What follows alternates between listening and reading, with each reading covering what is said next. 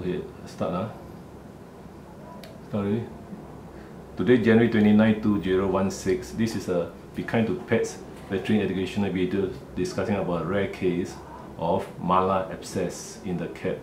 Malar refers to the premolar tooth, the upper ones, which have been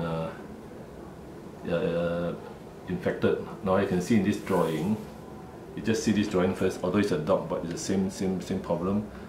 The premolar tooth in the cat,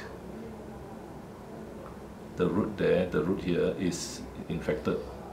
So the bacteria travels through upwards to the skin because they are quite close to each other.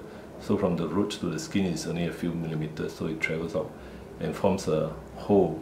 This hole is called a fistula. Fistula is the passageway between one mucous membrane from the gums to the external. So it's like a drain, so it's called fistula. So there's another name for it, it's called oronasal fistula. Oronasal, no, oral is mouth, nasal is the nose, so oronasal fistula, there's a proper word for it. So this drawing shows that how the malar abscess is formed. Before the fistula shows, there will be a malar abscess because it has not ruptured yet. Now this cat, you can see here, this cat was 2 days ago. We had a big malar abscess here, and there was a hole here, a fistula here, which would never heal. Would never heal because of the bacteria keep on attacking the nasal passages, nasal sinus here.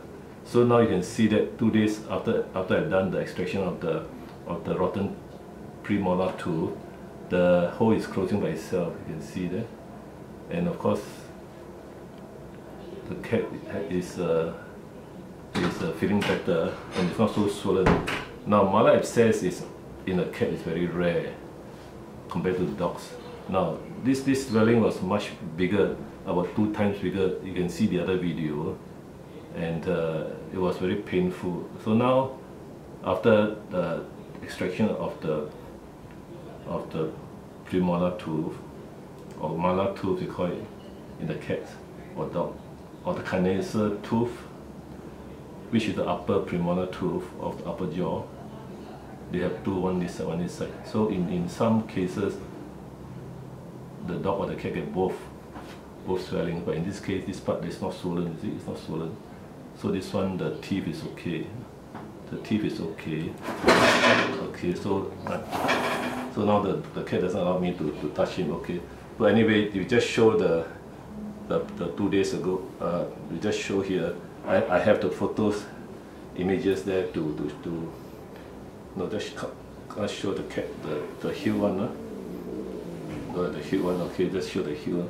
Understandably, it's quite painful. So we have been given medication, so he's quite fed up, but you need to give antibiotics for several days. And you can see how thin it is. I see how thin, because the owner had not sent for treatment. You can see that you can feel the bones. Now, this case, we did take a blood test, and a very interesting finding is that the blood test shows that the blood test before the operation shows that you don't need the light actually. It shows that my internet not very good in videoing. Okay, anyway, the blood test shows that total white cell count is high, neutrophils are high, and platelets are low. So this cat had septicemia because of these 3 factors: bacteremia and septicemia. So that was why it's so thin, because the blood is full of bacteria and toxins. Now, there's another interesting finding, that is the cat has high eosinophils, 6%. Normally they have less than that, maybe 1% or so. So there's a condition in cats called eosinophilia, eosinophilic granuloma complex, where they form ulcers inside the mouth. There's one of the conditions, and there's a lot of eosinophils inside the bloodstream. So this is cat has two, molar abscess and the eosinophilic granuloma complex. So it's a more rare case than just molar abscess alone. Okay, finish. Thanks.